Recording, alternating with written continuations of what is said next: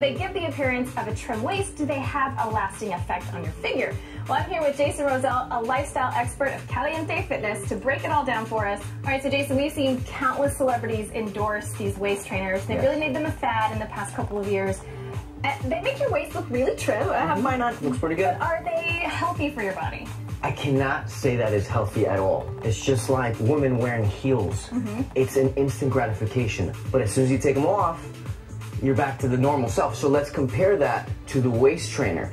Yes, it's gonna give you and help you with your posture, suck your tummy in for that event, for that moment, but don't think it's gonna last a lifetime. You cannot compare that to eating right. So I mean, my 3 top tips to actually like have a nice tummy is, first thing in the morning, have warm, lukewarm water.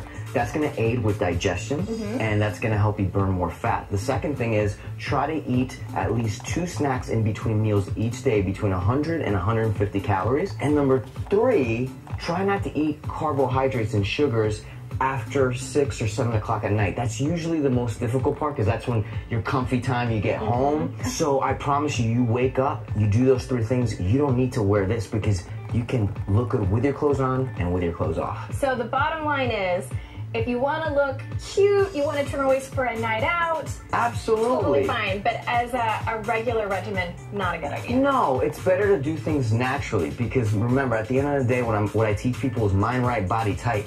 If you know what to do, it's gonna come across really awesome on your body and for a lifetime.